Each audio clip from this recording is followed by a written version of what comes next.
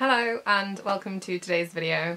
Notice anything a bit different about me? As you can see by the title and by the evidence right here, I recently dip dyed my hair. I did do it myself, but I have to say that I'm not a professional hairdresser. Although I have dyed my hair multiple times in the past, I would never claim to be an expert at this. Previously I dip dyed my hair and it ended up fading to a pinky colour that you'll see in this video, but this time I wanted to use a more violet colour because a pastel violet or more of a lavender colour is so nice, so I'm hoping it'll fade to that. The dye that I used to achieve this colour is Indigo Night by Colour Freedom, and on the box it does kind of give a representation of what it would look like if you... It uses the term pastelised here, and basically all that means is using something to dilute the colour. Colour Freedom do sell a pastelizer, but to be honest you can just use white conditioner and add it to a pure dye to give it that lighter colour, which can be a lot easier to get and a lot cheaper. So this is the dye I used, and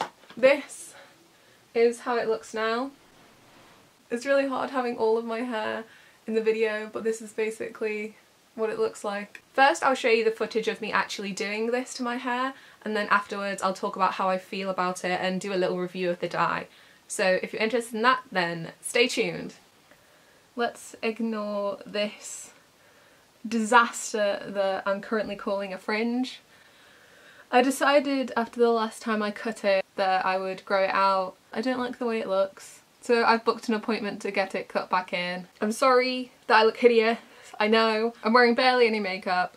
I had to put on some foundation because my skin is so bad, but we're not here for my skin, we're here for my hair. So let's just ignore it, okay? We all look bad sometimes. I guess it's kind of cheating because I already have an outline of where I want to go, but I do want to go a bit higher than this because obviously my hair's grown since the last time I dip dyed it.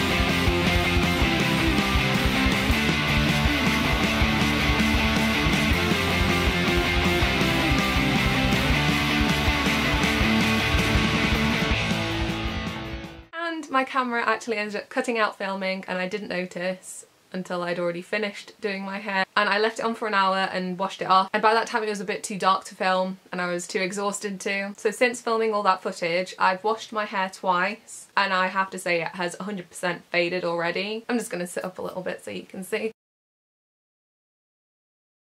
You can see on these ends that are super dry, by the way, I'm fully aware. They're kind of pinky, and that could be how it's faded. It can also be how I've applied the dye. I might not have applied it as thoroughly on those areas. So what I am planning to do is run the dye quickly through the ends again and hopefully it'll take a bit better. But I really don't think it should have faded that much. And you can see here, it's quite bluey, and that is leading me to think that this will fade more to a blue than a lavender, which really sucks because it wasn't what I was hoping for at all. But all we can do is wait and see what the future holds.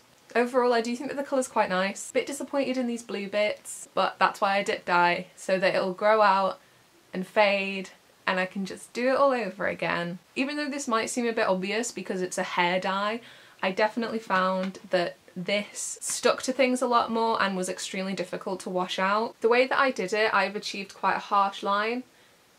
I suppose now I just have to coordinate outfits to match my hair, or completely ignore it and probably look like a mess.